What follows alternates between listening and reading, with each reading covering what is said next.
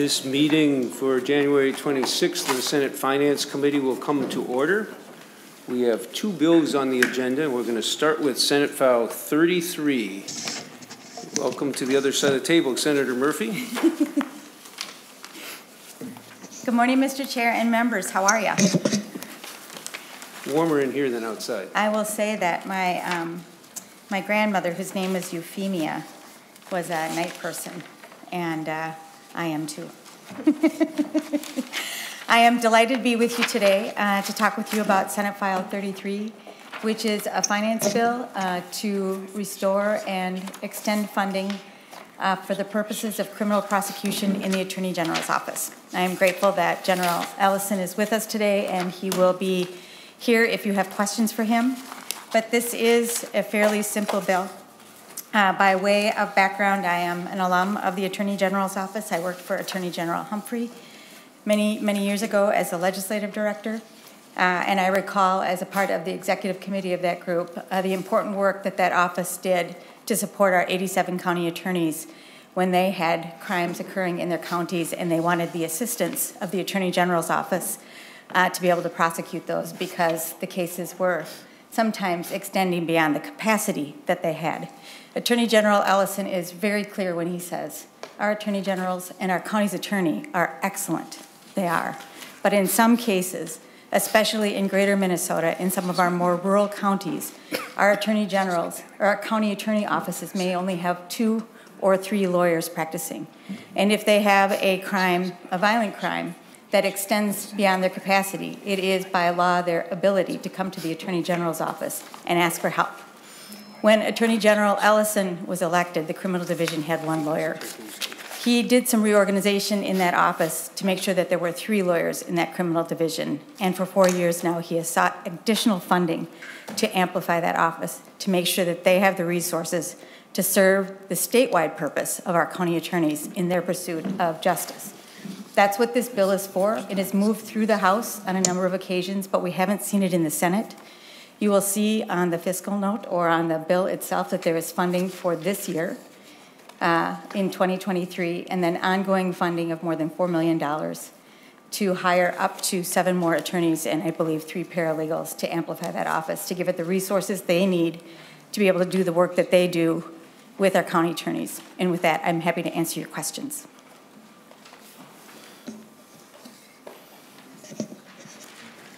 Senator Pratt. Thank you. Mr. Chair, maybe before we dive into questions, Senator Murphy touched on a question that I had in my packet. I don't have a fiscal note on this bill. Do we have one? Mr. Young. Mr. Chair and Senator Pratt, it's a good question. But custom and practice, when the Finance Committee has simply an appropriation bill in front of it, the appropriations are the cost of the bill. Thank you. So there isn't a lot of need for an individual fiscal note in this particular circumstance. There are some cases where there's some nuance, but I think this is just simply an appropriation. I think the committee can discuss what the money is used for, but in this case, in my judgment, the fiscal note isn't quite required. We saved a little paperwork here. Thank you. Appreciate that clarification. Thank you.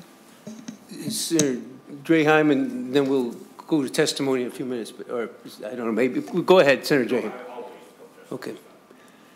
Senator Murphy, go ahead with does Attorney General Ellison wish to comment, or anybody else? Or?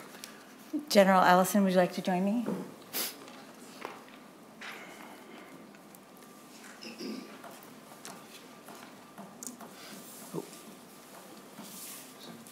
Good morning. Good morning.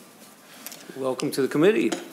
Thank you, Mr. Chairman, and good morning to you. Good morning to our Vice Chair, friends, and to our ranking member and all members. Thank you very much. Members, I do have prepared remarks. I am thinking that it's probably not the best use of our time for me to read 6 pages of comments to you. I think that the best thing to do is to just let you know is that this idea didn't start with me. It is a result of conversations with our county attorneys. The Minnesota County Attorneys Association has supported this request ever since we've made it 4 years ago.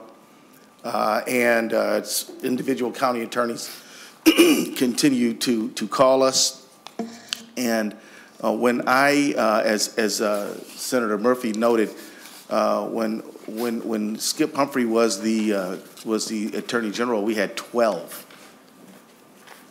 If you all award this money to us, we'll be able to have 10 trial attorneys. I think we'll keep them, I don't think so, I know we'll keep them all busy, but it'll allow us to do something more than just a homicide or a criminal sexual conduct one. We've been in conversations with county attorneys about sex trafficking, human trafficking, financial exploitation, which spans multiple counties. Right now, if there is one victim, one place, and the evidence is more or less localized, we can go in there and help on the most serious cases. But anything systemic is difficult. It just bothers me to know that there's victimization going on, and yet our ability to really go after it is somewhat limited. So with that, I'll rest and be happy to answer any questions that any members have. Thank you. Question, Senator Draheim. Thank you, Chair, and thank you both for coming and bringing this bill forward, which I do think there is definitely a need out there for more help for our counties. Being new to this committee and not serving on any of the judiciary committees, I'm not as familiar with your office as I am with other parts of state government. So these new hires would be for criminal prosecution. Can you just give me a broad overview of how many people work in the office, and then kind of a breakdown of what the different divisions are, so I kind of understand the scope? Thank you. Mr. Chair, Senator Draheim, I'd be happy to do so, sir. Let me tell you, the Office of the Attorney General's office is a constitutional office. It's identified in the Constitution for our state of Minnesota. The chapter that outlines the work of the Attorney General's office is primarily located in Chapter 8. So I'm going to mention Minnesota Chapter 8 a few times, but we also have other laws that we have to enforce, such as the requirement that we help small businesses and individuals with rates, utility rates. So we represent in front of the Public Utilities Commission, residential utilities. We also have requirements regarding charities, and also we have a requirement under Minnesota 8.31 to stop any sort of unfair, deceptive trade practices in business, commerce, or trade. That's paraphrasing the statute. So we have several statutory obligations that we have to meet. Right now, we're always hiring someone, or somebody's moving on. So as of this morning, my staff tells me we have 340 staff members total. Of those, about 150 are lawyers. We have 4 basic divisions. And then we have our non-lawyer complement. So of the lawyers, so I'm the Attorney General. My chief deputy is a fellow by the name of John Keller, and he oversees our solicitors group. What is that? That is a group that deals with appeals. The other group is the government agencies. That's overseen by a woman by the name of Luz Maria Frias. And whenever we represent a state agency, board, or commission, which is, we have over 100 of them, the lawyers who represent those agencies report to her. Then we have our public safety group, which this funding request would fall into. But in addition to criminal trials, like what we'll use this money for, we also do all implied consents. As you know, if anybody gets a DUI in the state of Minnesota, there's also a parallel process of their license revocation happening. We represent the state in those matters, and that's a pretty big group of about 25 people who run all over the state doing DUI work. And we also have in that group all the work we do on expungement, pardons, and a whole range of other things that involve criminal matters. And then we have our consumer division, and in that division, we have the work we do on antitrust, consumer fraud, wage theft. We have charities in that group, and we have our Consumer Action Group. Now, our Consumer Action Group is important to every legislator in the state of Minnesota, because you will get constituents who are going to call you and say, Senator, I got a really big problem. You can have them call us, and if it's a consumer fraud issue, we will help them untangle the problem. We had 52,000 calls last year, and we resolved these matters and put about $14 million back in the pockets of Minnesotans through resolving. This allows us to escape litigation. So a lot of times, say, some company, ABC company, will promise to do something, didn't do it, consumers complains, can't get anywhere, calls us. We call the company, and the company says, okay, yeah, we'll refund that back, or we'll give that money. And that happens quite a lot. And then our consumer group is the one, we were in the news just last night because there was a fellow who was going around saying that I'll do your in-ground pool, and people were coughing up 30 grand, and he would abscond with the money. So we sued that guy. We got a default judgment. This was just last night. So we do that. So that's sort of the whole deal right there. All the opioid litigation, that's our consumer group that does that. We recently resolved a case of $235 million, and then last year we did $296 million, and we're resolving these cases all the time.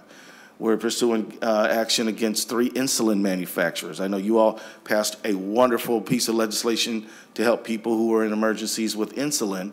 Well, we believe these people are engaged in unlawful competitive practices, and we're suing them for it. But it's all pursuant to statute.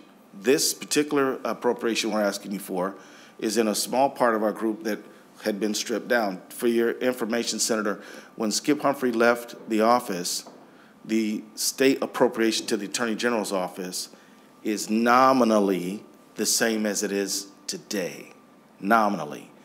If you account for 2% inflation per year, we're talking about a 30% cut in about 20 years. So what had to go?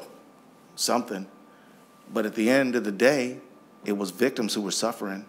And so I'm here asking you all for money to make sure that people get justice. There was a police officer who responded to a call where somebody let off 80 shots in Albert Lee with one of these switches, these guns you can get a tool to make it shoot a lot like that. And the officer got hit. But for that officer's protective vest, we might have lost that man. But we prosecuted that defendant for first-degree attempted murder, convicted him, and now there's a little bit of comfort that that guy at least won't be on the streets to shoot police officers. So this is the kind of work that we're doing. We do it all the time. And Senator, if you'll indulge me just for a moment, we got cases in Carlton County, Roseau County, Dodge County, Becker County, Pennington County, Clearwater County. I got a sheet right here. I'd love to, if anybody wants to see it for themselves, I'm happy to share it. Thank you, sir. Senator Draheim. Thank you, Chair, and thank you for that info. I'm genuinely interested in how it's set up, and I didn't realize that you had 340 employees. That's quite a bit. So the budget for the labor portion of your appropriation is approximately how much? Mr. Chairman, so you're about what we're here today or on labor? Just, I'm trying to get an idea of percentage-wise, hiring 7 new attorneys and 2 legal assistants. How does that compare to the other 340 employees, 150 attorneys and 190 staff members? Just kind of back of my mind, just seeing if it's appropriate. Yeah, and Mr. Chairman, well, what it will do is put us in a position to say yes to the counties that call us. It would be a significant increase, Senator. There's no doubt about that. But it's a number that we have identified based on conversations with county attorneys, based on history, based on the number of calls that we get. And here's a whole bunch of calls that, these aren't new. How many are right? How many are right here? I think there's 44. So there's about 44 cases right here that we've done in murder cases. Senator, for those folks who practice law on the call, you know that that's an 8-week ordeal. I mean, you're in court every day, almost all day, and there's a lot of preparation, and there's just voluminous amounts of documents to go through. You have to prepare all of your witnesses. You have to review. It's involved. And I would like the senator to know that it's not just criminal that these lawyers will be doing. And this is important to tell you. They'll also be doing one other thing that you should know about, and that is sexually dangerous predators, the involuntary commitments process, which I'm sure you're aware of. Those lawyers will do those, but that's all they will be doing.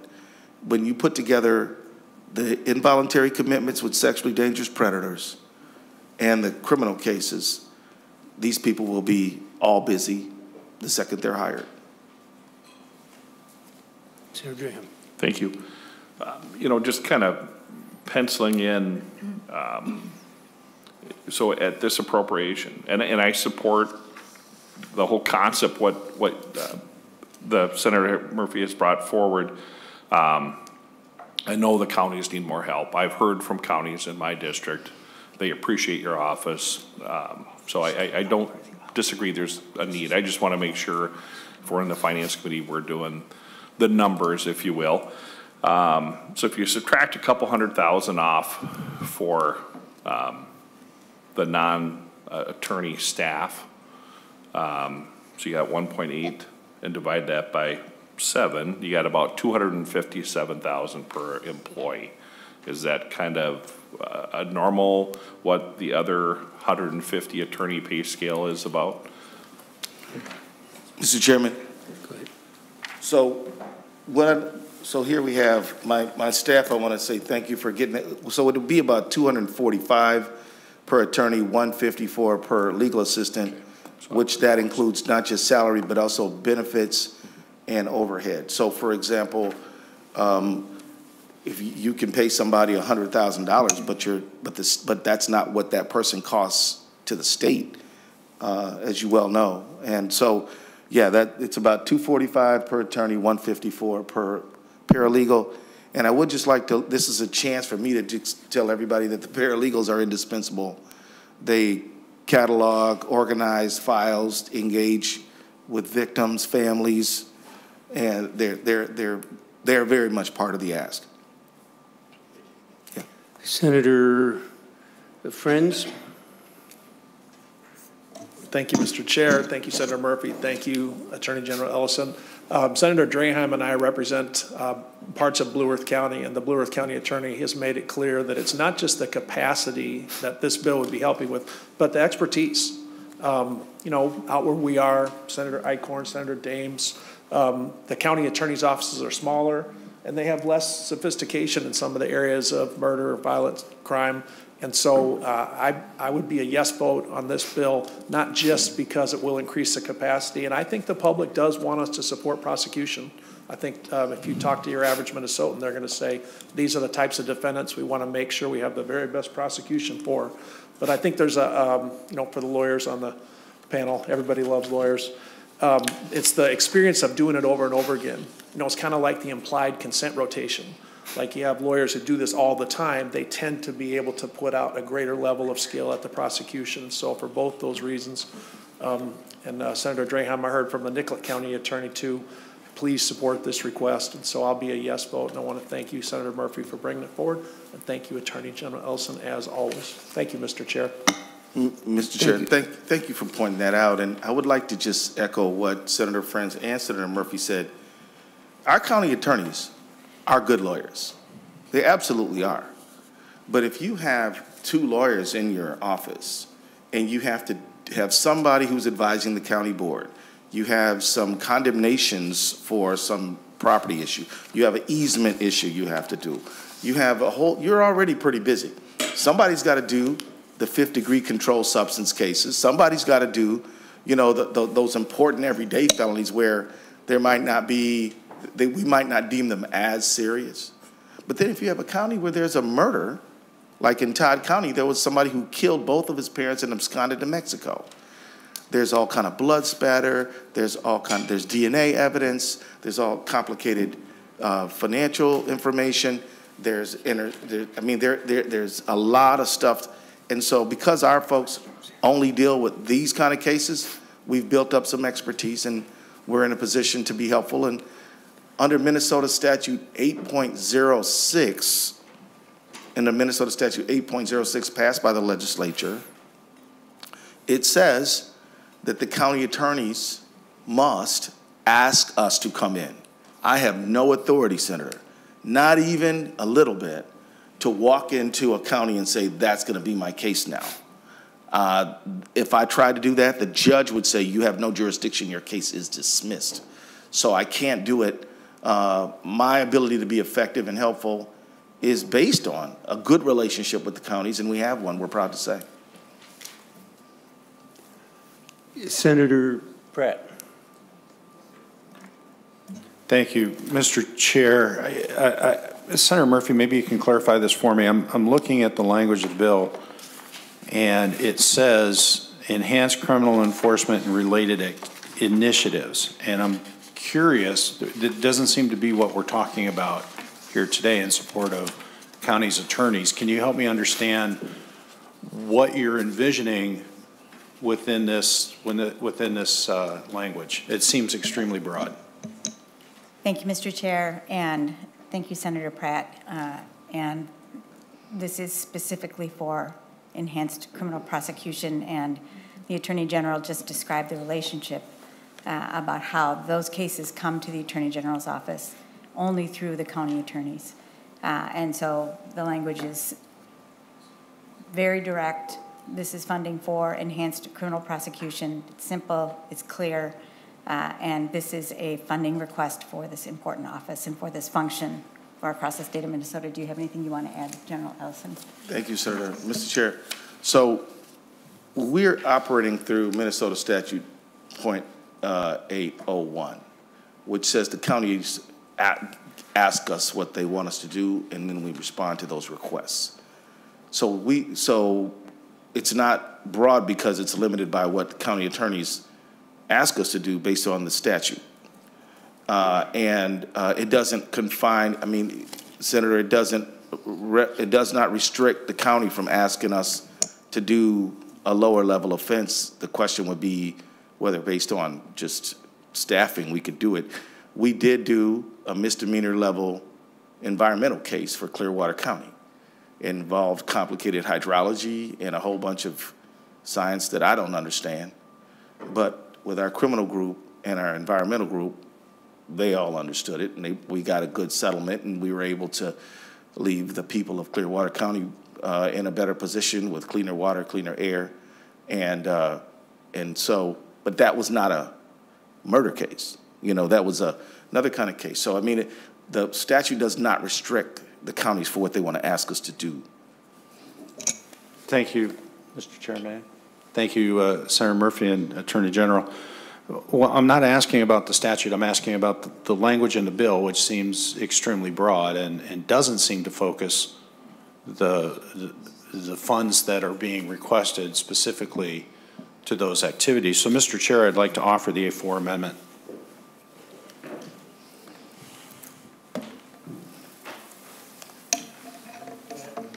Senator Pratt offers the A4 amendment.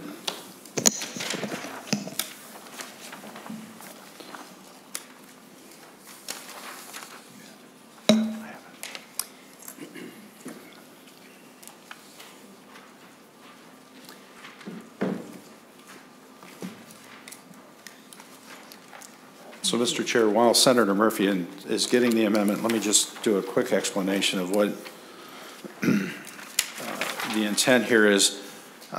When Senator Murphy first dropped the bill, she included some very important restrictions on use of the funds. And I would point you to the amendment. I'm going to use the bigger one here, right?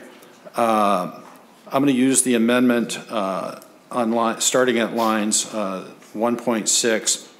This appropriation shall be used to hire 10 full-time equivalent attorneys and 2 full-time equivalent legal assistants to specifically enable the Attorney General's office to aid the enforcement of criminal laws of the state, to respond to the unmet needs of counties and to provide necessary assistance with the county prosecution of serious offenses.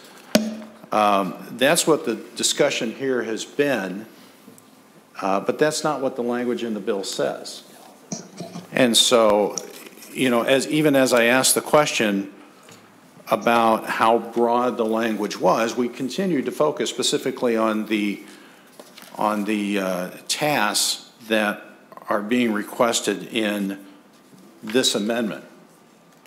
And so, Mr. Chair, I respectfully offer the A4 amendment so that we here in the Finance Committee and the legislature can assure that we're meeting the needs that are being addressed by the author as the key objective of this bill. Senator Pratt, just a question for you. I mean, I notice you're not putting in the appropriation for the current fiscal year, but also just the math. We were told it was $254,000 per attorney. And you're saying they have to hire 10 and also some full-time legal equivalents. The math doesn't seem to add up. I'm just curious how you came up with that number. Thank you, Mr. Chair. And I believe it was in the Judiciary Committee, and maybe Senator Eichhorn can establish that the number was changed from 8 to 10. Mr. Chair, it was in the Judiciary Committee, and I don't remember the number off the top of my head, but the amendment I'm seeing here mirrors what I believe was kind of some of the original language that was seen in State Gov, and I believe a similar amendment was offered in Judiciary as well. Senator Murphy.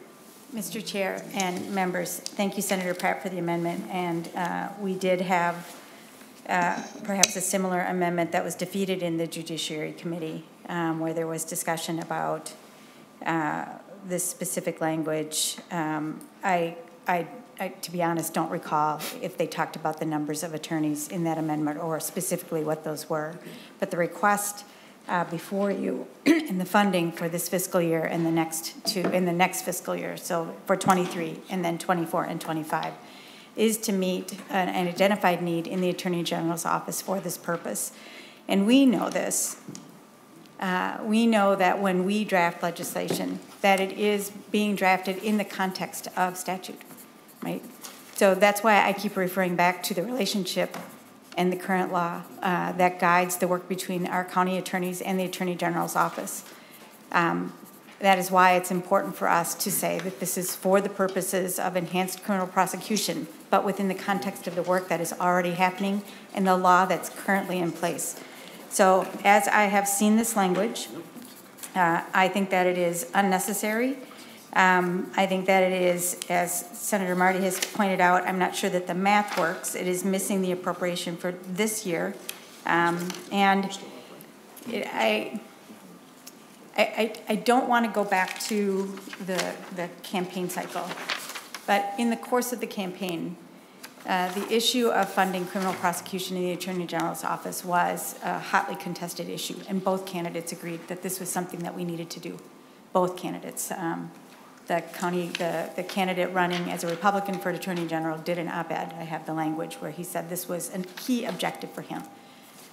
General Ellison said the same thing. We have to fund this office. That's our job here in this legislature, is to fulfill that request. I think that Minnesotans, as Senator Frentz has pointed out, expect us to do this work. It is a part of our justice system. Our county attorneys, and you have a letter from Robert Small, the executive director, who talks about why this is so important. I think the language in the bill is crystal clear. It is for that purpose. General Ellison has reported to us in other testimony that there is a report that comes back to the legislature every year. It's in statute, so we can track, and there is accountability about the ways in which these funds are being used. But this language is not necessary. And the language in the bill is clear, it is direct, and that is why it is before us in this committee with this appropriation. And I'd ask the committee to vote down the A4 amendment and to support this proposal to make sure that we have adequate funding in the Attorney General's office to support our 87 county attorneys and Minnesotans across the state of Minnesota who are seeking justice. Senator Pratt. Thank you, Mr. Chair, and thank you, Senator Murphy, for that answer. you know, a couple of thoughts to that. You're right. I think public safety was an extremely important part of the campaign cycle, and I don't know that we're necessarily debating whether or not we should be supporting our county attorneys. The fact of the matter is that that's not what your bill says, and there's no reference to the statute that would put those limitations within your bill. It just simply says, and it doesn't even talk about criminal prosecution. You talk about enhanced criminal enforcement and related initiatives. Now, your bill was amended prior to the letters after we got the letters from the county attorneys. Your bill was amended on January 19th, I believe, and the letters that we have dated are January 9th and January 12th, which were written to the original language. Senator Murphy, I'd be happy to change the number from 10 to 8 if, you know, the Attorney General's representative in the Judiciary or State Gov Committee made an error in the number he said. I'm more interested in making sure that we have, if we're going to appropriate this extra money, which I have concerns about how the process is being done, and I'll address that in a minute, then we should have expectations as the legislature that we're telling the Attorney General, we are doing this specifically for meeting those unmet needs that the Attorney General and you have laid out. And I thought your original language did a very good job of doing that. We can have a separate discussion around the monies for this fiscal year. I'm more interested in making sure that we get the language clarified here to make sure that we have the necessary controls and constraints around the use of these funds, and that the Attorney General clearly is directed to use them in these fashions. I just find criminal enforcement and related initiatives to be way too broad. It basically says we're giving the Attorney General a blanket check for his entire office, not specifically for the needs that you've laid out. And since there's no reference to statute, there's no expectation here in the Finance Committee or the Senate that they would have to follow any of those rules that you mentioned. So, Mr. Chairman, I respectfully ask this Finance Committee to take a step back and say we need to have the bill meet the objectives and the needs that are being purported by the author and the Attorney General. Senator Champion was next. Thank you, Mr. Chair. Thank you, Senator Murphy and Attorney General Ellison, for being with us today. I am asking to speak because I think it's important for us to understand that the A4 amendment should not be adopted. With all due respect to my good friend, Senator Pratt, let's be really clear. The first thing I think that we have to be clear about, as it still relates to the A4 amendment, is that the AG's office or the Attorney General's office is the state's law firm. They represent the state. They make sure that the best interest of the state is their paramount focus. And sometimes they do that through representing state agencies. Sometimes they just go out and make sure that they do what's best for consumers. That's the AG's office. What this amendment does, it attempts to reframe what is needed by the Attorney General's office and to meet the need and the philosophical position of some of our members. Here's what I mean by that. It is not unusual for an amendment to be... Mr. Chair, this is not about a philosophical discussion about whether or not it's a Republican or Democrat. This is a legitimate amendment bringing the language back to the original bill, and I take offense at Senator Champion's insinuation that this is political. I'm not, Senator Pratt, I'm not sure he was saying it, but continue, Senator Champion. Mr. Chair, you specifically said to meet the needs or the objectives of a political position, and I that's never not said at political. all what this is intended to be, and he shouldn't be inferring our intentions. Senator Pratt, I never said political at all. That is what you inferred. I never said political, not one time.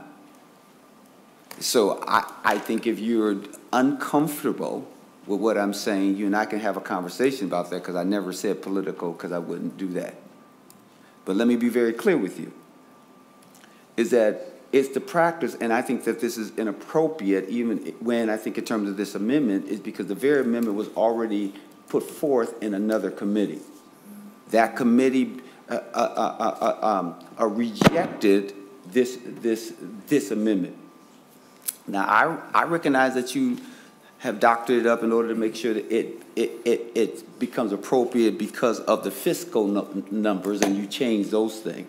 But when you start saying exactly what the work should be of the Attorney General's office, when that is reserved for another committee, then that's when I believe that it is no longer within the lane of the Finance Committee. Because here's what you have put in your amendment, in A4 amendment. You said needed legal services to prosecute violent crimes and crimes that financially harm consumers and businesses. That's what you said. That's not the role of this committee. This committee is to talk about the finances. Are we going to give the finances or not? Not the limitation by which those finances can be used. So that's what I mean when I say the philosophical notions as to how people view this. So if you believe that the fiscal number is wrong because we don't think that they should have 8, 10, 7, whatever the number is, and you want to limit it to that in order for them to do the work that they so eloquently articulated why that work would be important, that's okay. But let me say another thing.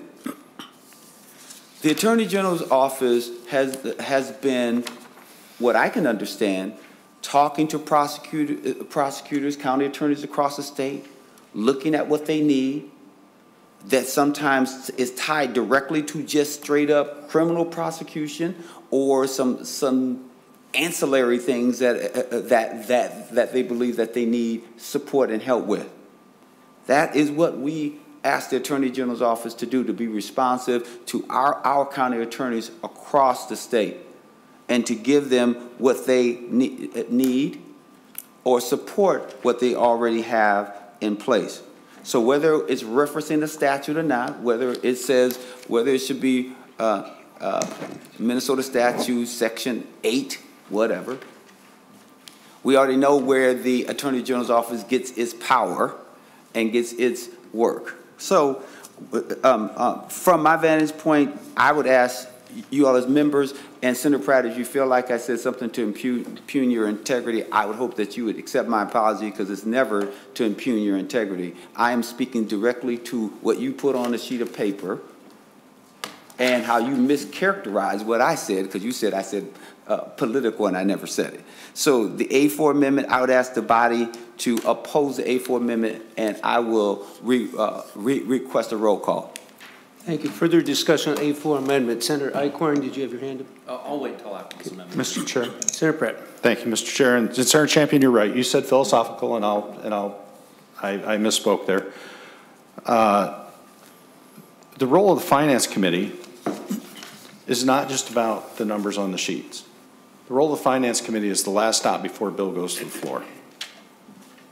And it certainly has been the custom and usage of this committee, and as in your other role, you certainly understand custom and usage.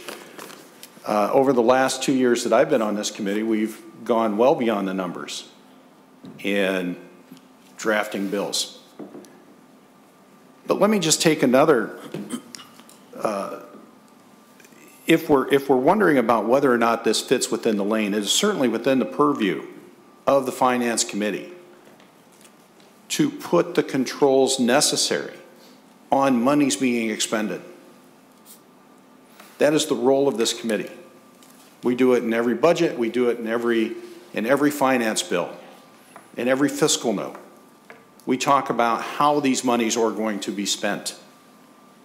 And so to change, or to, not to change, but to refine how these monies should be spent and give additional direction to the Attorney General is wholly within the purview of this committee. And again, Senator Champion, this language fully comports to what the author and the Attorney General said that the need is. This was the original language put forward by the author. So I am not misspeaking or misconstruing anything.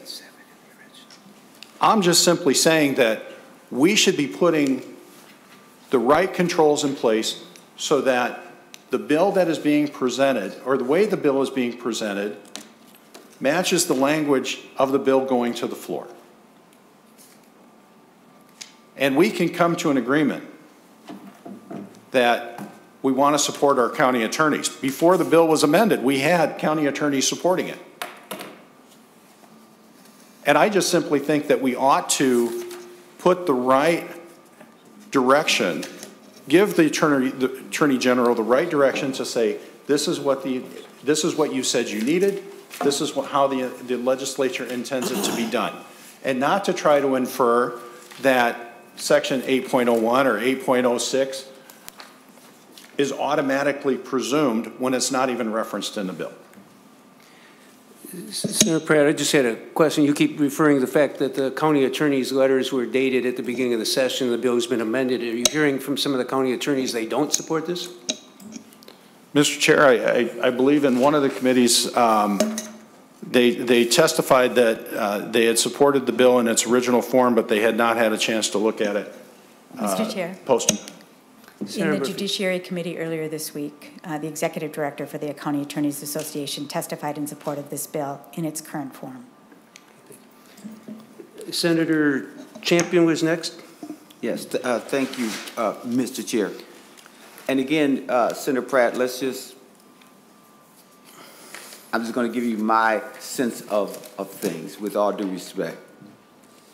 I think that we are pressing the notion of custom and uses. Yes, it's true. In this committee, when we look at numbers, we say what number is appropriate, what number is not appropriate based on the information that we are hearing. But we do not try to do the work of committees. We do not try to do the work of the Judiciary Committee to say what words should be limited, what your work should be, and should it be restrained to only X. We try to stay away from that because now we're doing some other committee's work. And Senator Pratt, I'd like to remind you, based on what I've heard, unless someone tells me something different, the language that you have here was already presented. And it was presented in the committee, from my understanding, that would have jurisdiction over this issue, which is judiciary. And they rejected it. So I think it's probably not the course that I would have gone in order to say, okay, since they rejected it in judiciary, I'm now going to bring it again in finance, and I'm going to use a couple fiscal notions in order to still try to get to the place of space where I want to get to. I just don't think that is how the Finance Committee historically has used its time.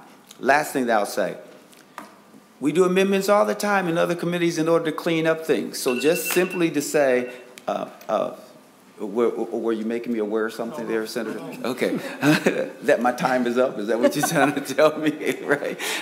We put forth amendments all the time to clean up original language because sometimes someone says, "Hey, that language isn't right. We don't want that particular language that particular way," and that's appropriate. And then there's the appropriate committee in which to do that work. What would be inappropriate is for Senator Murphy to bring new language to us that was not debated in the appropriate committee and then for us to address it here in finance, because ordinarily we don't even let people testify in finance. They don't usually testify in finance, and you know that and I know that. So there's a reason for that. It's because we don't want to get into a policy discussion that should be reserved for another committee. So Senator Pratt, colleagues, I don't want to make this about my good friend Senator Pratt, who I have a great affection for. I just happen to disagree with him when it comes to this amendment. Vote no on the A4 amendment. Further discussion on A4 amendment? If not, the staff will take the roll. Senator Marty? No. Senator Friends? No. Senator Pratt? Yes. Senator Champion? No. Senator Dames? Senator Draheim? Yes. Senator Eichhorn? Aye. Senator Mohammed? No. Senator Murphy? No. Senator Pappas? No.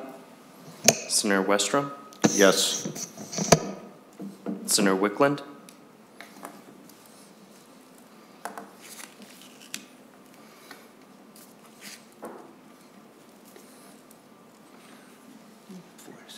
By a vote of 4 to 6, the amendment does not prevail. Is there further discussion of the bill?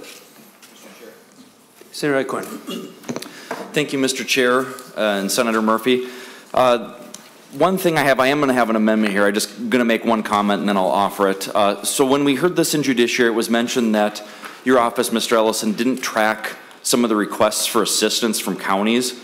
And we think that having this information could definitely be helpful to the public and the legislature. So with that in mind, I have the A5 amendment. And Mr. Chair, if you want me to talk about the A5 while it's passed out, I can certainly do so. It's being passed out. You can go ahead and explain it while it's being passed out. Thank you, Mr. Chair. So the A5 amendment simply says that the Attorney General must report annually by January 15th to the legislature and the committees having jurisdiction over state government and criminal law on requests for assistance made by county attorneys under the section.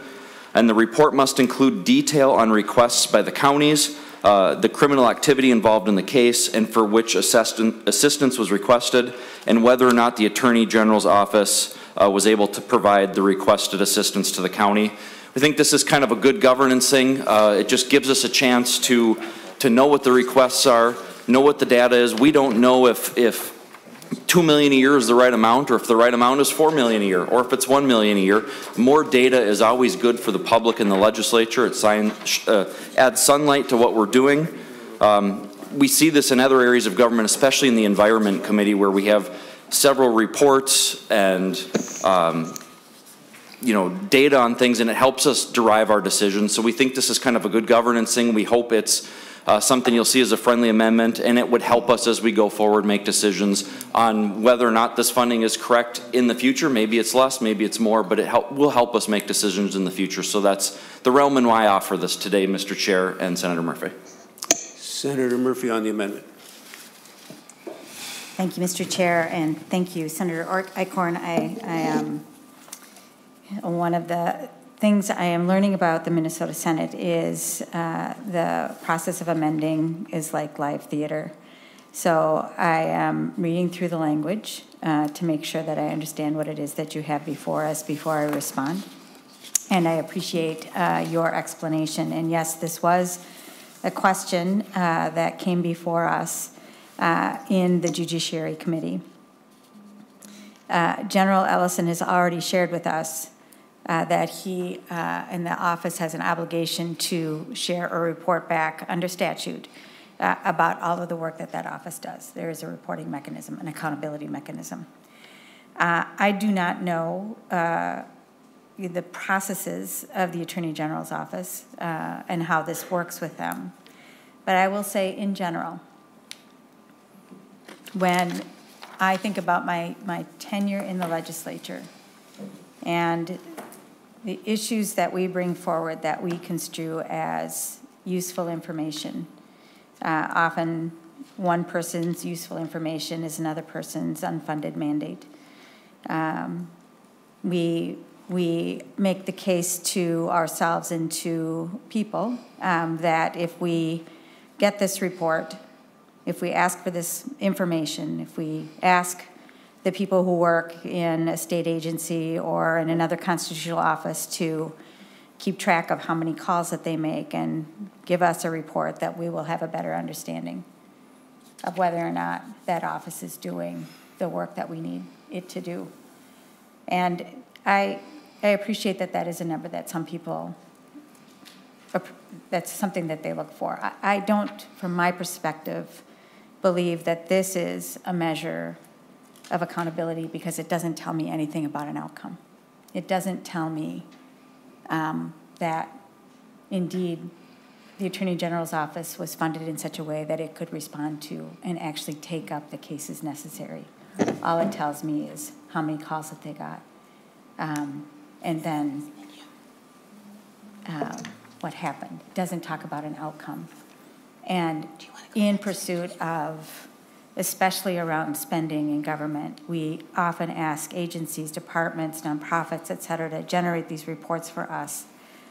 But I don't know that they actually, in the end, do much good. They create work, but not much good. And I am a deep believer that our work together as policymakers has got to be about the improvement of Minnesotans' lives, and in this case, about justice. And while I recognize you're offering this in good faith, I don't think it gets us to that objective at all. And so I would ask that the committee not support the A5 amendment. Senator Pappas, Draheim, Champion, or Eichhorn, did you know if you had comments? Senator Pappas. Thank you, Mr. Chairman. I've been reading over the language and thinking about all the years I've been in the legislature. And, you know, I think we feel like we're providing some level of accountability when we ask for these reports. But the reality is we all have busy lives, and these reports seldom get read. They end up on a shelf. I think that, that you could easily verbally ask or write a letter to the Attorney General and say, hey, would you mind giving me an update on these criminal prosecutions and what's going on with county attorneys? I'm just really think this is really important, the work you're doing for county attorneys. I'd just like to know how it's going. And I think it can be as informal as that. And I do feel that our public officials are accommodating when the legislature asks or staff asks for information. So I think this is unnecessary language. I think it would slow it down. My understanding, the other body doesn't have it. And I think it's important that we get these dollars to the Attorney General's office as soon as possible. So I would oppose the amendment. Senator Eichhorn, I couldn't tell if your hand was up, but I'm told it was. Yeah, I can go ahead. Okay, Senator Draheim, then Senator Champion, then Senator Eichhorn. Thank you, Chair. Senator Murphy, thanks for the comments. And, you know, I think we all view our roles here a little bit through the lens of our life experiences and how we were trained in our careers. And, you know, as a business guy, you know, I use information every day to make decisions, mainly on budgets and resources. And it's my understanding that in another committee, when they asked about how many calls, if you will, or requests from counties the Attorney General's office got, they didn't have an answer. And when I look at 340 employees, 150 attorneys, and there's only 2% of them that work in the field that your bill, my understanding, was designed to help with, which I think we all agree there's a need. And when there's a need, you got to spend money. You know, if this amendment was adopted, it would help me understand, are we giving enough resources to the Attorney General? Or maybe we need to give more resources to the counties so they can hire more attorneys, because I know they're struggling. There's no question about that. But I'm a transparency kind of guy. I've done a lot of bills on transparency. I have an amendment coming that'll go to that too. But I don't think it's unrealistic to just keep track of the requests from counties. I don't think that's a lot of work. I don't think that would entitle FTE to do that. And I don't think it's unrealistic for the people of Minnesota that fund the good office to expect a little bit of transparency if that office is meeting the needs of the people. Thank you. Senator Champion, then Senator Eichhorn on the A5. Thank you, Mr. Chair. Briefly, it is my understanding that this particular amendment was already previously debated in the previous. Mr. Chair, Senator Champion, not to my knowledge, that this amendment was not offered in judiciary. Okay, got it. I'm asking the committee to vote no on the A5 amendment. I believe that it's well-founded and comes from a rich place, but I believe that it increased costs. This gets to an unfunded mandate. We often talk about individuals should not be required to do work that we have not given money for. And we also believe that individuals should be able to do the work that they were commissioned to do and not spend so much time doing reports, especially if we're going to put them on our shelf and do nothing with them. We hear this often with teachers when we think in terms of reports and all the other testing that they have to do and all the time that they have to spend doing those things as opposed to teaching our kids, right? And so I want the Attorney General's office to be prepared and ready and capable and resourced in order to adhere to the requests of our county attorneys across our wonderful state. And last but certainly not least, this report will only talk about what the report that is being requested that I'm asking us to oppose at this particular time would only look at things from the Attorney General's perspective. Counties have their perspective of their county folks, and they can respond to what their counties need. But obviously, the counties are not meeting the needs, because if they have to call on the Attorney General's office, not just for bodies, but also support and capacity and all the other things that we do as lawyers to interact and work with each other in order to make sure that we can prosecute or deal with a specific legal matter. So I'm asking the body to oppose the A5 amendment.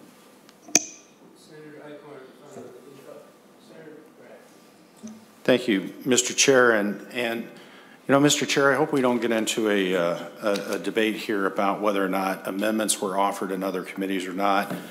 The custom and usage, again, of this committee has been, you know, very broad. And in fact, I remember Senator Champion, while I was presenting a bill here last year that had gone through Jobs Committee, reintroduced an amendment that had been discussed in the Jobs Committee. And so, you know, I don't want to keep having this argument going back and forth, but my question is actually for the Attorney General. And that would be, how many times did county attorneys reach out to you, and how many times were you unable to meet those needs? Mr. Chair, so I have a list of the cases that we did since I was the Attorney General. I haven't counted them. I think there are 44. But I'd like, Mr. Chairman and Senator, the Attorney General's office is at every single meeting that the Minnesota Counties Attorneys Association goes to. They know us. What happens when they have a case is they will call David Voigt, who's the head of our criminal division. David Voigt will then say, well, we can take it in 6 months. Or we'll say, well, look, we don't have the capacity now. And then what they will do is they will figure out how to manage that. Maybe we'll call another county in. It's just not useful information, and it doesn't really tell you much because, you know, because it's not like they submit a form and then we stamp it yes or no. It's a discussion that we have between people who know each other very well. So this amendment would add a lot of work, but it really wouldn't reveal very much at all. And that's the answer to the question. Mr. Chair. Thank you, Mr. Chair. Well, and I hope I'm not, you know, misstating your answer, but this is how I interpreted it. We've been talking about this unmet need that we need $2 million in order to fill it. You've helped out with 44, 45 cases, but you can't tell me how many you've had to say no to. You can't tell me how many total have come in. And that's exactly what this bill is getting to, is what is the capacity that is truly needed to meet the unmet need. We still have not defined what that unmet need is. And that's what the report is hopefully intended to provide this legislature going forward. So as you come back with additional requests, we have the information necessary. I'm a little uncomfortable when I hear the I don't know, or we can't say this is how many unmet needs we had. Might be, I understand it takes staff time to coordinate maybe with other counties to get those additional supports that are needed. that's certainly, that's certainly work that your folks are engaged in, certainly work that would be under the stated objective of this bill. And I think it ought to be counted, and I think it ought to be discussed. Mr. Chair, the Attorney General's office has existed for 157 years. We've never needed this kind of reported requirement before. What you'd have to get to the information that you would like to know, you'd have to literally survey all county attorneys and say, would you have set the case if the help was available, and then get that number. And then that might tell you what it seems that you would like to know. But the fact is, we have a custom of usage of our own, and we discuss these things and come to a conclusion as to what we can take and what we can't. We have had to take, but we have had to say no, or we have had to say we can't do it now, and then they've gone and asked another county to help. But this, I just think that it's red tape and doesn't help anything. Mr. Chair.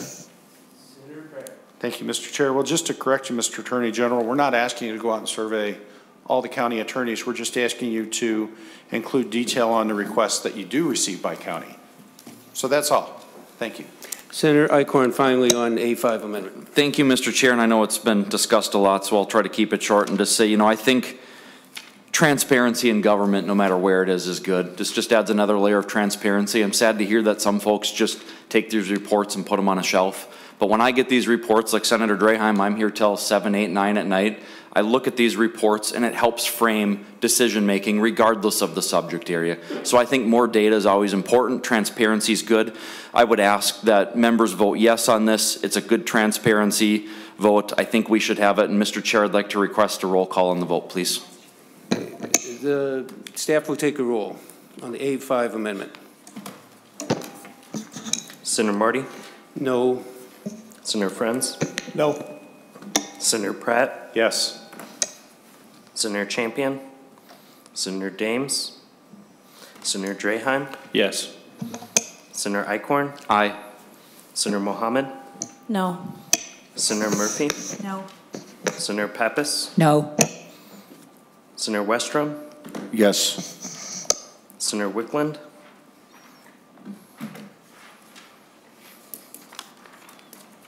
On 4 ayes and 5 nays, the motion does not prevail. Further discussion on the bill. Senator Draheim. Thank you, Chair. I have the A6 amendment. On the A6 amendment will be distributed. While it's being distributed, if you can go ahead and start explaining it. Thank you, Chair. I'll make it brief. It kind of is along the same lines as the last amendment, and ask the legislative auditor to do an audit on this new spending so we can get a better picture of what kind of cases these resources will be used, and report back to us next year to see if we need to increase funding. And it's been, if it worked or not. That's it. Senator Murphy. Thank you, Mr. Chair. Thank you, Senator Draheim. I'm going to ask the committee to oppose this amendment as well. I've already mentioned, as General Ellison, that there is a statutory report every year that is available to us. I think that is where we're going to find our data, plus the interaction, plus the outcome. So I don't think that we need to ask the legislative auditor to do a review of this constitutional officer's work. I do want to call our attention to the letter from Executive Director Small. And there are 2 salient points. One, in the first paragraph, the Attorney General's office has helped our greater Minnesota County attorneys in homicide cases, but due to the lack of criminal division staff, has not been able to accept requests for assistance in other cases involving violent crime, white-collar crime, financial exploitation, federal habeas corpus petitions, and multi-county prosecutions of drug or human trafficking. The budget request will address the issue of capacity and inadequate criminal division resources for the Attorney General to adequately respond to county attorney requests in these difficult cases. And then the last sentence. in the rare instance of a serious crime occurring in these greater Minnesota counties, it is often beyond the experience and resources of these small offices to properly prosecute a case. A group of experienced prosecutors from the Attorney General's office to respond to a request for assistance is in the best interests of public safety. It is not often that I believe it is important to read to a committee the content of a letter before them. This request is about Minnesotans and justice and going forward. Will the Attorney General's office be properly funded to do the work that the county attorneys are asking them to do? Executive Director Small is calling to our attention that the office is not properly funded. We're asking for funding. I understand the skepticism. I've had some sidebar conversation with some of our Republican colleagues about the skepticism of this request. But I think we need to pay attention to our county attorney offices. Mr. Small lays out the argument for this. I don't believe that we need to have a legislative auditor report because there's already a report in statute. That is the accountability. And with that, I'm going to ask you to vote no on this amendment, respectfully. Senator Westrom, then Senator Friends, and Senator Draheim. Thank you, Mr. Chair, Attorney General Ellison. You talked about the guidance, and I think it was, you referenced MnStat 801 as the guiding principle of what county attorneys can request for assistance. And that kind of drives or puts the parameters on what your Attorney General's office is doing. This would ask just for a report back to us, so I think that's very reasonable. But Attorney General Ellison, under your current budget, you do have some discretionary dollars and ability to put more effort into this area as well if nothing passed. Isn't that correct also? Mr. Chair, Senator, no. I have, when I got to the Attorney General's office, there was one full-time trial prosecutor. I shuffled the money around and got it up to 3. We have gone to some other lawyers in the office who have historically had some criminal experience, and they have taken a case here or there, but they don't do it every day. And so at this time, because of all of the statutory obligations that actually are imposed on us by the legislature through statute, we can't meet all the needs that we have and increase our criminal trial team. We need your help.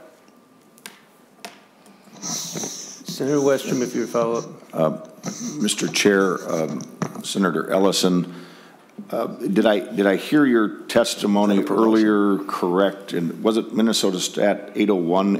And is that what you're is it that statute that this money will all be tied to? And if so, why don't we at least add that reference to this bill? And maybe that's a little bit for the author as well. But for your perspective, I would, I guess, ask. It seems like that's the direction, and that's the authority, county attorneys, and the ability for you to meet those needs when they're requested. But we don't reference it in this bill. Wouldn't that just be a good reference as we're tuning this up for final passage? Mr. Chair, Senator Westrom, I think it would be unnecessary duplication. We cannot take a case unless the counties send it to us. And so you're right in that Minnesota Statute 8.01 does determine whether or not we take a case at the trial court level or not, or for that matter, a involuntary commitment case involving a sexually dangerous predator. But it's all based on the county's initiative, and we can't get a case but through their request, except for, I will say, the governor can appoint us. That's true, and I don't want to be misunderstood. But 99% of I've only had one case where I've talked to the governor about a case. Every other case, all 44 of these cases in this document are through county requests. So I would say that it would be a necessary duplication, and thank you for your question. Senator Friends. Thank you, Mr. Chair. Thank you, Mr. Chair. Senator Draheim, I serve on the Legislative Audit Commission, and I'm going to ask members to vote no on the A6, but assure you that we do have a robust process for determining which audits we do each year. As you know, legislators get to put in their requests and priorities, and I'd be happy to work with you on this one if that's helpful. Thank you, and thank you, Mr. Chair. Thank you. Senator Draheim. Thank you, Chair, and great discussion. You know, I think the general public would be surprised with the number of attorneys working on what we're trying to expand here, existing. You know, we got 150 attorneys covering 4 divisions, but if there's only 3 working in that criminal defense area, you know, I think the public perceives it as more, and I think that's a transparency issue. And I don't think there's anything in statute, and Senator Murphy, you can correct me if I'm wrong, that mandates the Attorney General to have X amount of attorneys in each one of these divisions. So I think asking for some reporting on $4 million is not out of line. I thought Senator Eichhorn's proposal was reasonable, and I think this is also reasonable, and I support it still, and I urge everybody to vote yes on the A6. Senator Pratt asked for a roll call.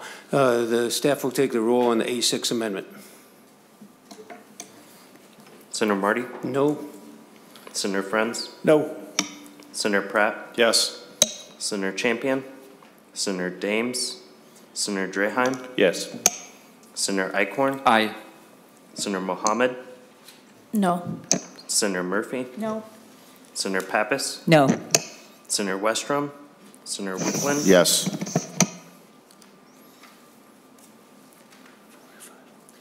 There being 4 yeses and 5 noes, the motion does not prevail. On the bill, Senator Murphy. Thank you, Mr. Chair and members, for a robust debate. I'd urge your support for this piece of legislation. Mr. Chair. Senator Pratt. Thank you, Mr. Chair. Just a process question on this bill, which may lead to another amendment. We are, in Section B of the bill, we are appropriating money in fiscal year 24-25 and ongoing. We have not established, we already have a base budget for the Attorney General. We have not set targets yet. I'm curious, how are you viewing this additional appropriation as it pertains to the rest of the budgeting cycle and moving forward? Is this now a new part of the base that we are approving without budget targets? Senator Pratt, as you say, we have not done the budget targets. That's a long process ahead yet. I happen to think that this request is one that's an ongoing need and expect it's likely to be part of an ongoing budget, but those discussions have not gone further at this point. Did you have something? Mr. Chair, you know, we have the governor's budget, we have the budgeting process going forward. It seems more appropriate to me that anything looking out into the future could be increased as part of the, you know, it could be added to the budget targets. It could be, you know, after the February forecast, especially since these monies won't be appropriated until after the new fiscal year. Senator Pratt, I believe the first appropriation is in this fiscal year. Mr. Chair, I would then request an oral amendment to strike lines 110 through 112. Senator Pratt moves to strike lines 110 through 112. Is there a discussion of that amendment? Mr. Chair. Senator Pratt. Several members on this committee have talked about the need to get these monies into the Attorney General hands immediately. Sections, you know, lines 110 through 112, Section B of this bill, doesn't kick into effect until the next fiscal year. And we've not done the appropriate budgeting process to add that into the tails going forward.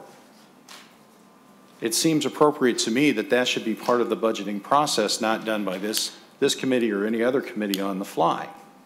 So we can provide the Attorney General the immediate relief that's being requested and still follow past practice and proven practice for ongoing budgeting and having a robust discussion about spending in the upcoming biennium and beyond. Senator Pratt, you're correct. We could do that. I think we've had an hour and a half of good discussion on this appropriation. I happen to think the county attorneys are right that we should do this. So I oppose the amendment, but yes, you're right. We could deal with that later in the budget process as well. Mr. Naumann, may I ask Mr. Naumann a question? Mr. Chair. Go ahead. Thank you. Mr. Naumann, this is effectively bypassing the budgetary process. And would this have the effect of increasing the base and affecting the forecast that's already being put together? And maybe, you know, enlighten the committee on any other impacts this change might have. Mr. Naumann. So, Mr. Chair and Senator Pratt, I think you bring up an interesting sort of how to think about this question.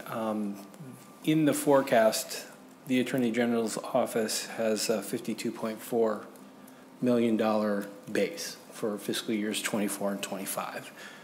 The total office, when you consider other funds, is at 93.9. There's mostly other special revenue fund resources. So given the testimony, I think the assumption is that it's base plus these amounts. But as you point out, the appropriations for 24 and 25 have yet to be made. I think it's an interesting question, and I would want to visit with M&B about what they would infer from this when it's time for preparing the next forecast. Will they look at this simply as this is the appropriation for the agency, and they would then forecast it at that level? I think that's probably nonsensical. So they probably would not do that, and they'd use some budget rules to say that the budget rules from the fiscal 23 appropriation would then be pushed forward, and this would be added. However, the language probably leaves that as a little bit of an open question, but I think MMB would have the space to make that interpretation. Senator Pratt. Well, thank you, Mr. Chair. And, you know, I think we might be able to get bipartisan support to say that we want to support the county attorneys, despite my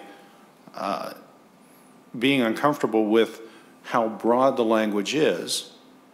I think $269,000 to meet an immediate need, and going through the proper procedure on allocating budgets for the next biennium is a more appropriate way to do it. And so what we're talking about as far as the 24-25 appropriation are not immediate monies. Those won't have an impact on the Attorney General's office now, but the first section will. And I'm willing to take that risk and continue to have this discussion going forward. But I am very disturbed at the process and the precedent that we seem to be establishing. And so, Mr. Chair, I request a roll call vote on the oral amendment. And members, I mean this sincerely. Let's get a bipartisan vote on this bill. Let's help our county attorneys. Let's help prosecute these crimes, and let's go through the process that we've been going through for 160 years.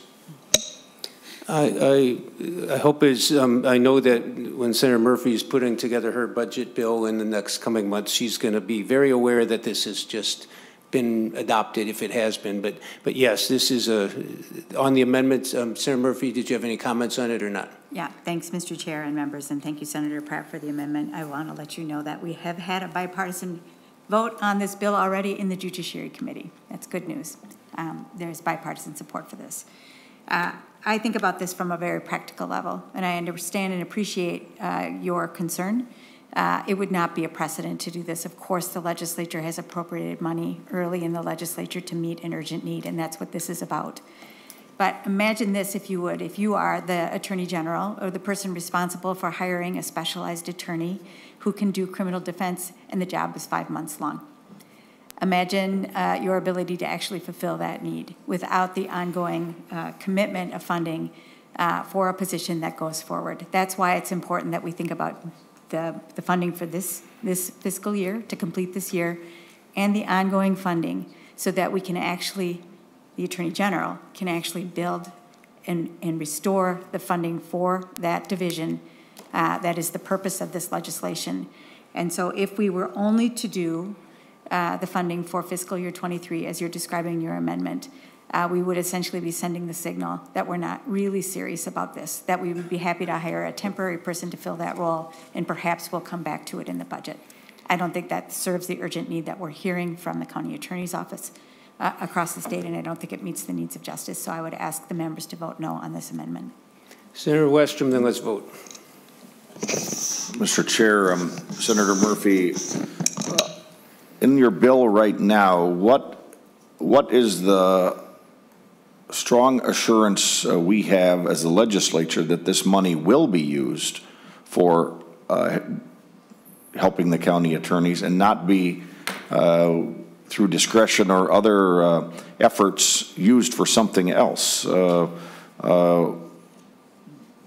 Let's say the need drops in half in 5 years for some reason. What is going to be our guarantee that this money is still used for the county attorneys, or the legislature is informed, or the information comes back to the legislature and says, we don't have as big a demand as we used to have? Can you point us to language that makes this solidified, that it's going for what is being represented to the committee today and to the legislature?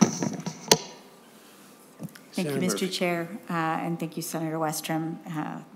I believe this question has been asked and answered in the current law in 8.01. There is a relationship between the county attorneys and the Attorney General's office with regard to how these cases go forward. The Attorney General has testified in every committee to that question, and he's testified here in this committee to that question. And I believe, as I just said, that the question has been asked and answered. Mr. Chair. Senator Westrom. Mr. Chair, Senator Murphy, I think it probably needs more belts and suspenders. I don't really find an answer in your answer other than hope that everything that's been talked about is remembered and reviewed by the Attorney General in 2 years and 4 years, and maybe the next Attorney General, if Attorney General Ellison doesn't run and isn't reelected in 4 more years, the next Attorney General isn't going to be reviewing these tapes at the forefront to figure out if there's anything that restricts them from deciding to shift this money away. And I think those would be some valid points that the legislature should key in on, and through the budget process, I think we could do that. So I think the Pratt amendment, let's get the initial money out the door. I think there's more examination to make sure this money doesn't get discretionarily used for something else, even though it's being used or intended right now for the assistance of criminal prosecution with county attorneys and the assistance to the county attorney's office. But I don't feel that there's strong safeguards in place to make sure that that's what this money goes to, and that's where it stays. On the Pratt oral amendment, there's a roll call. The staff will take the roll. Delete paragraph B, lines 110 through 112. Senator Marty? No. Senator Friends? No. Senator Pratt? Yes. Senator Champion? Senator Dames? Senator Draheim? Yes. Senator Eichhorn? Aye. Senator Mohammed? No. Senator Murphy? No. Senator Pappas? No. Senator Westrom? Yes. Senator Wickland? By a vote of 4 ayes and 5 nays, motion does not prevail. On the bill, Senator Murphy. Thank you for the robust discussion, and I urge your support of this important legislation. Is there further discussion? If not, all those in favor say aye. Aye. Opposed? No. Motion prevails. Thank you, Attorney General Ellison and Senator Murphy, and we're up with Senator Dibble's House File 26.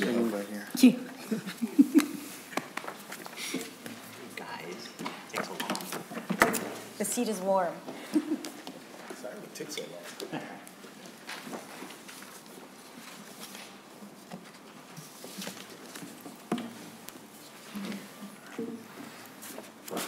Welcome to the Finance Committee, Senator Dibble, House File 26. And were you working off the language in the bill? I have the bill number in front of me. Mr. Chair, we did make a modest amendment in our committee, so I think we would work with the Senate language in the House bill. Right. It's House File 26, but the language that's contained in Senate File 24. Correct.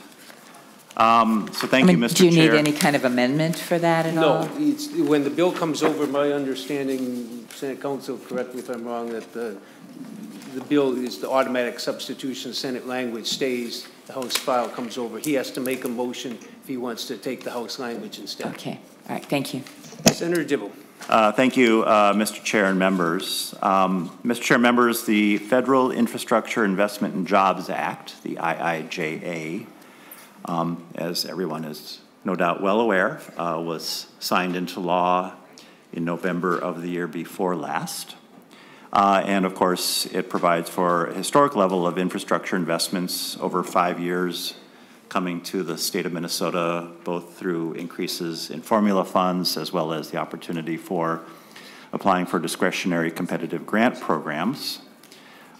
Most of the IIJA is focused on transportation, but there's also another number of other elements. This bill doesn't really deal with those. Water infrastructure, broadband, environmental matters, energy projects, senator friends, and the like. I think it's estimated that Minnesota stands to receive something on the order of $7.4 billion over the next 5 years. 3/4 of that or so would be for transportation purposes.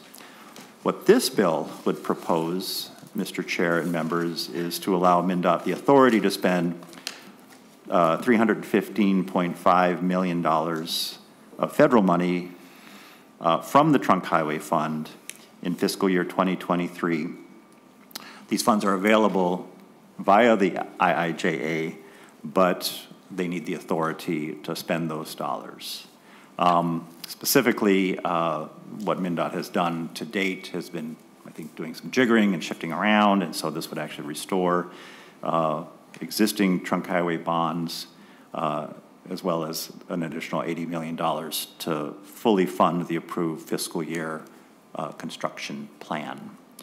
The amendment that was offered in committee would limit the administrative expenditure of these funds to no more than 17%, which MnDOT tells me is fine. It was offered by the Republican lead, Senator Jasinski, and I accepted that amendment as friendly. I have Mr. Josh Knaderud-Hubinger here, who is the CFO for the Department of Transportation. Were you planning to provide your own independent testimony or simply respond to questions? Happy to answer any questions. All right. He's my phone a friend, Mr. Chair. And I apologize, but I'm told by Senate Counsel that Rule 45, which automatically keeps the Senate language, does not apply in committee. So Senator Dibble would, with Senator Pappas would move to restore the Senate language, the language in Senate File 24, into House File 26. On that motion that's Thank you, Mr. Chairman. That's what I was wondering, if you needed that motion. Yes, we do need that motion. Yeah. So Senator Pappas makes that motion. Is there discussion on that? If not, all those in favor say aye. Aye. Opposed? Motion prevails. Discussion on the bill. Senator Pappas and Senator Pratt. Thank you, Mr. Chairman, and Senator Dibble, and your witness from MnDOT. I didn't catch your name. Mr. Chair and members, for the record, Josh Knaderud-Hubinger, CFO at MnDOT. Can you say that again? Knaderud. Hubinger. KH also works. I think I'm going to say KH, and I'm usually pretty good with names. And maybe I could call you by your title. CFO at MnDOT. CFO. All right, Mr. CFO and Senator Dibble. So you mentioned, Senator Dibble, in your comments that MnDOT was able to move some money around. I mean, the big concern last year was that if we didn't pass the match for the IIJA funds, that we would lose out, especially with some of the competitive grants. So were you able to, Mr. CFO, were you able to keep up with those grants? Were there things that you think you lost out on? Can you just give us a little update? Mr. Chair and members, so in federal fiscal year 22, we were able to deliver all of the formula federal funds. We didn't lose any formula funds. We were also quite successful both in 22 and 23 on receiving discretionary grants. So part of the challenge as a state is when you receive discretionary grants, there's a match need that goes with it. And every month and year we wait to get this authority, it just puts us further and further behind on those types of things. So within that 315, about 30 million of that is to be used for the match on some discretionary grant awards we've already received for some bridges in Austin and a project in Bemidji. Thank you, Mr. Chairman. Just a short follow-up. I know we're handling the matching funds for the Public Facilities Authority, and because they didn't get their matching funds, they basically couldn't do any projects. They couldn't move forward. So they didn't have any kind of funds like you did that they could move around. And so, I mean, there really are consequences when we don't do our job up here. So I would strongly support getting this legislation moving early. Senator Pratt. Thank you, Mr. Chair, and Mr. Knaderud. I hope I pronounced that right. Just a quick question. So I'm used to seeing smaller administrative amounts, and I appreciate you working with Senator Jasinski on this amount. Can you help me understand what's included within the administrative cost, and does it include some of the engineering that's specific to MnDOT versus what other agencies might have? Mr. Chair, Senator Pratt. So in general, the appropriation that is being increased, our state road construction appropriation, is about $1 billion, and our typical appropriation language allows us to use some of that for specific administrative costs and engineering to go with it, which includes both internal staff and consultants. And right now on that entire pie, we spend about 12% of that pie on largely engineering to engineer the projects and oversee them. And so when we get new pots of money, especially bonding, that 17% is our standard boilerplate language. We typically do not get anywhere near that 17%. That is a historical amount we've gotten over the last, say, 10 years for bond appropriations. Mr. Chair, just it does include a lot of the engineering costs that would be specific to MnDOT versus other agencies. Mr. Chair, Senator Pratt, of that 12%, I said about 10% of that is engineering. Further discussion on the bill? If not, Senator Mohammed moves that Senate File 20, House File 26 as amended be recommended to pass. On that motion, all those in favor say aye. Aye. Opposed? Motion prevails. There being thank you, Mr. there being Chair, no members. further business in the committee. Mr. Thank Chair? you, Senator Dibble and Mr. Knaderud Hubinger. Thank you. Before we adjourn. Thank you, Mr. Chair, for indulging me. Well, thank you, Mr. Chair, for a robust discussion today. Two questions. You know, we have a bill, Senate File 2, paid family medical leave, which is going through the legislature. And while we are waiting for a fiscal note, it's also come to my attention that there are concerns about local impact. And so, Mr. Chair, under statute 3.987, I would ask you to join me in requesting a local impact note and having that available before the bill is heard in finance, so that we could potentially, and help me direct the LBO to do that work. Sure. Mr. Chair, that seems reasonable to me. Senator, Mr. Newman.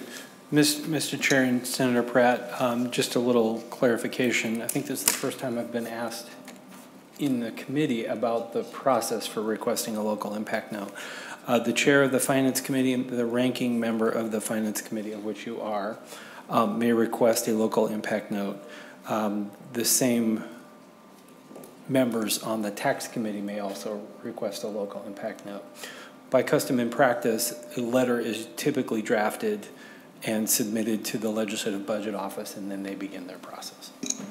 Thank you. I'm asking Senator Marty to join me in that letter and a commitment that we would have that information available before being heard in Finance. Senator Pratt, that seems reasonable, and I'd be glad to do so. Thank you, Mr. Chair. And then just one other question.